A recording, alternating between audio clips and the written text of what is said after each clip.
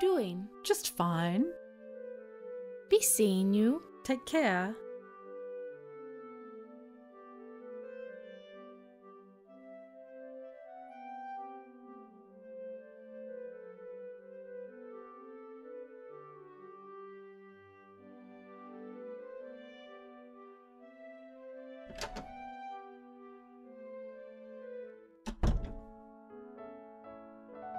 Zounds, it's you, Jane.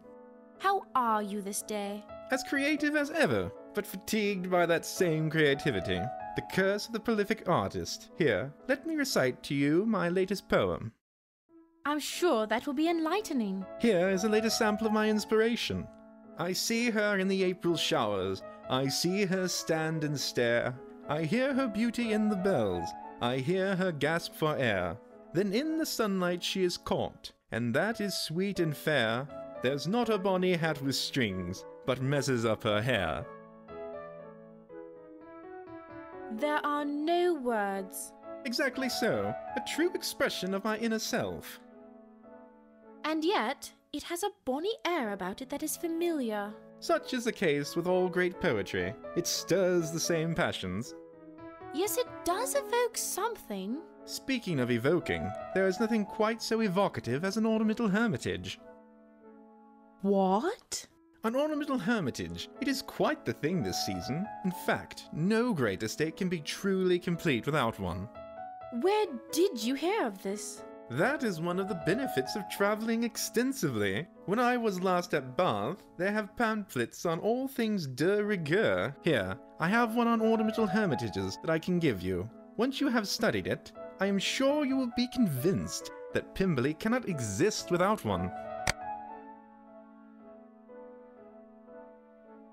You are a constant source of amazement, Clement. Amazement is my speciality. I am off to study this pamphlet and fully expect to be all astonishment. No doubt, creativity calls.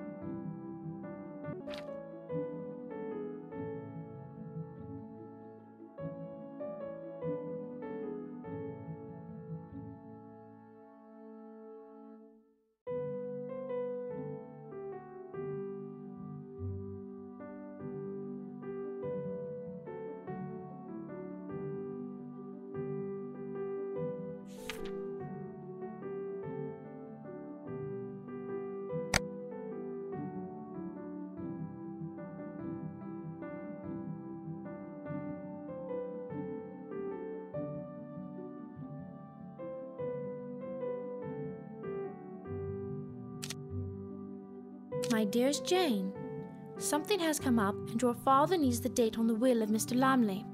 The will is located in the library with your father's business papers. All Papa needs is the date, so if you could put that in a note and get it into the post today, that would be perfect. Also, I found a charming book on horsemanship that I thought you would love, so I have sent it on ahead as I could not wait for you to have it. Love, Mama.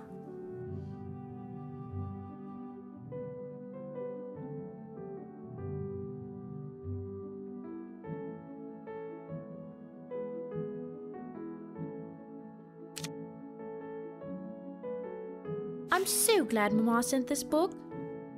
I love horses.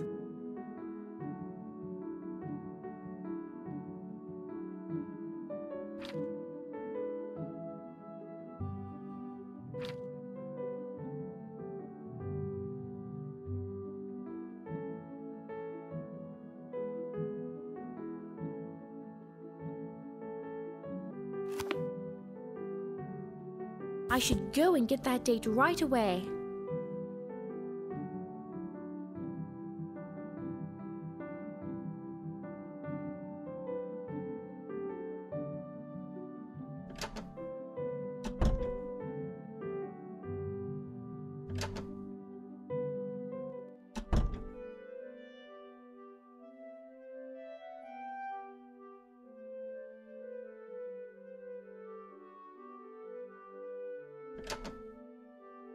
It is a relief to see Clement is occupied elsewhere. There are several things I want to check on.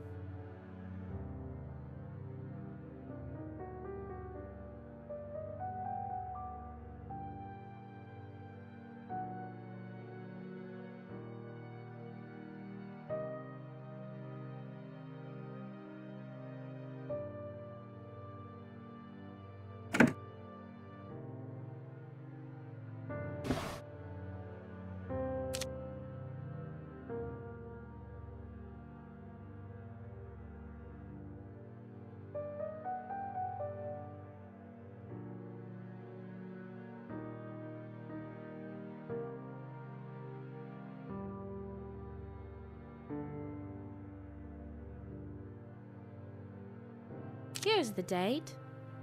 May 27th, 1796. So his son was in India when he made his will. It says here the executor is to retain the estate for 25 years in the event his son or heirs cannot be located.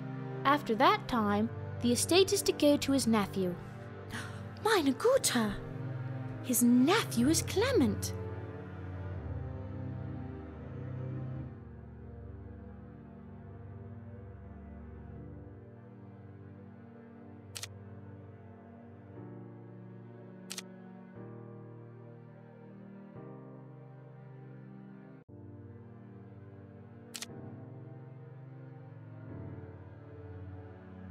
This jewelry must be part of the Mr. Lambley estate. This is a beautiful brooch, but it looks like a piece of it is missing. In fact, this looks like it is a companion piece.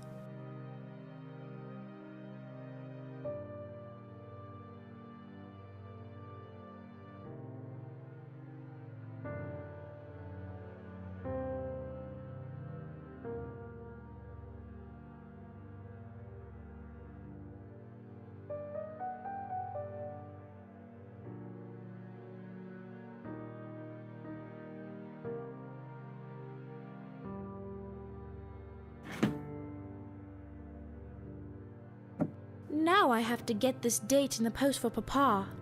I wonder why he needs it.